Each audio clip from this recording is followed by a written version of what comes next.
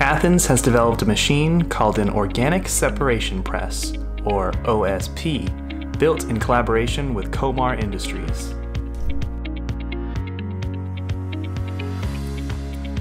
Here's how it works. Organic waste is brought into the Athens City of Industry MRF and is loaded into the Organic Processing System.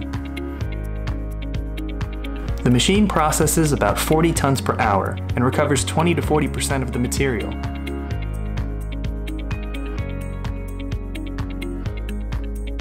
Equipped with a cantilevered auger, or drill, the OSP pushes the waste against a hydraulically activated door to squeeze the liquid from the material and into a collection tank.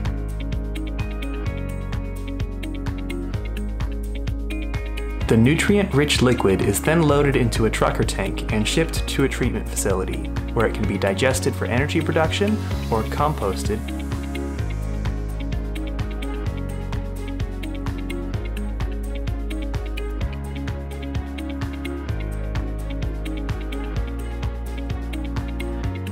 Others are talking about the future, says Comar Industries. Athens is preparing for it.